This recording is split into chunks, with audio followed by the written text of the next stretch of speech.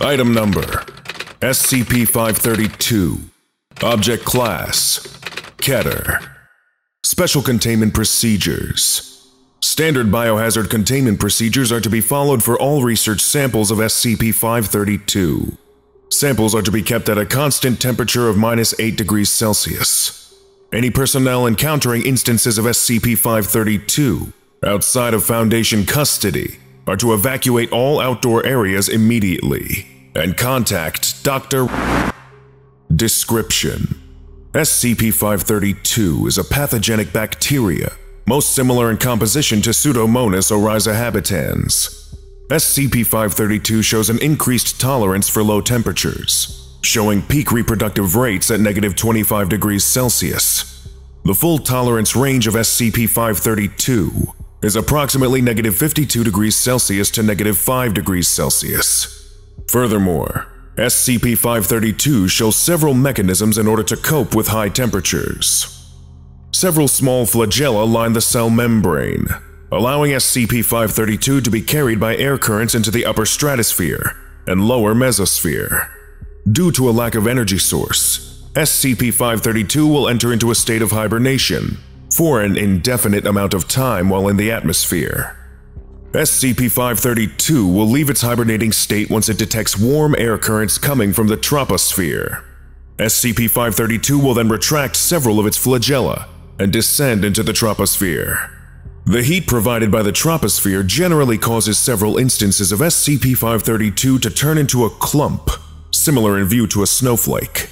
If the heat provided by the troposphere is above 0 degrees Celsius, SCP-532 will typically die before reaching the Earth's surface. Instances of SCP-532 reaching any inorganic material or non-exothermic organism will spread their flagella and be carried by air currents back into the upper stratosphere. SCP-532 is coated in a chemical that reacts with the lipids of an exothermic organism's cell membranes to create an endothermic reaction. This simultaneously kills nearby tissue and provides a suitable temperature for SCP-532 to reproduce. Victims of SCP-532 describe this in a similar manner to the cold felt when a snowflake makes contact with human skin. SCP-532 shows a tendency to break down and ingest the dermis, and will not enter the body until the surrounding dermis has been covered. SCP-532 will then enter the bloodstream, causing major damage to the circulatory system due to the freezing and subsequent crystallization of water molecules. Typically, the victim will die of blood loss. Following the death of a host victim, SCP-532 will migrate back into the upper stratosphere.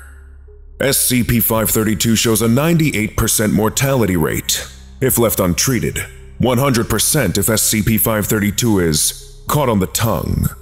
Treatment of victims of SCP-532 may be conducted through exposure to water heated to 20 degrees Celsius or more. However, this results in massive tissue damage to affected areas. Extreme cases of SCP-532 infection may require amputation of affected limbs. Lesson complete. If you missed the previous orientation, go watch SCP-531, Paired Brass Guard Cats, right now. Or for the complete course, watch this playlist.